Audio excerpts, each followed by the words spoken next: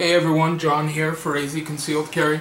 Wanted to do a quick video of an item that I found that works well as an accessory piece for the Ruger 1022 Takedown bag.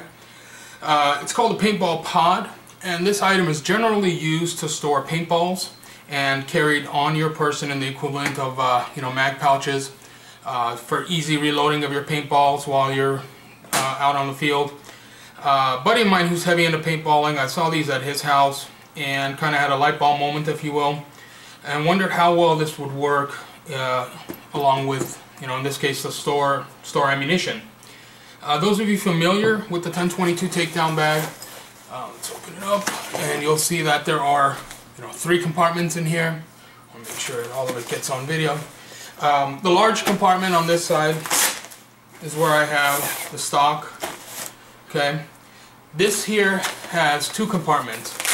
The smallest of the, or the smaller of the 2, can comfortably hold the barrel for the rifle, and in the other pocket here is where I've stored a filled paintball pod.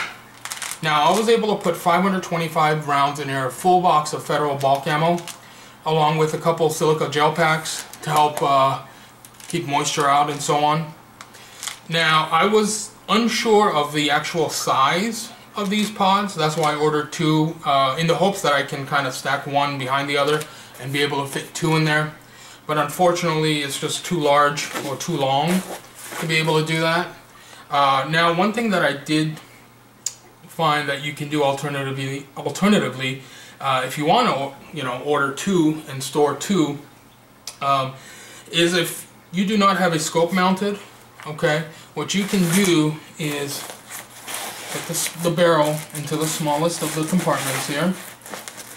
Okay, and then you can insert the stock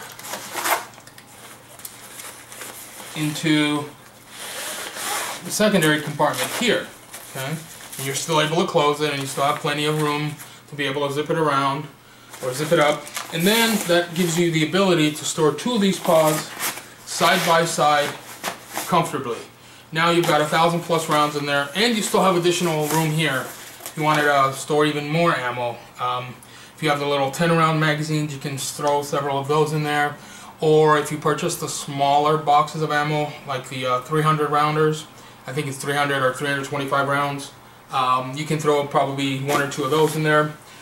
In the front pockets, in one of them, I do have 3 of the BX25 magazines. So from a bug out perspective, you can store quite a bit of ammo in here. Or if you're just going out to the range or out plinking for the day, if you happen to have a 22 pistol, you can store that in here with some magazines for it, empty magazines or loaded even. And then you've got 1,000+ rounds in here between the 2 pods that you can store. It's a really nice, neat little thing. Yeah, I'm glad I stumbled upon it. Now, I ordered these from paintball.com. They were, I believe, $1 and some change, $1.90 or $1.95, something like that for each one. And all in all, with shipping, it came out to $7 or $8. I'll include a link directly to their website. They have them in all different colors and whatnot. Now, I don't think they have them in different sizes. I think the size is pretty universal. It's a standard length and width. I just think you can get them in different colors. I opted for the clear, as it helps me have a better perspective on how much ammo I have left, just at a quick glance if I'm out plinking and so on. But yeah, there you have it. Just something I wanted to share with you guys. Let me know what you guys think. If you have any other ideas or any other unique scenarios or ways of using items not necessarily intended for this purpose, feel free to send some video responses if you'd like, or just comment. Remember to subscribe, and thanks for watching.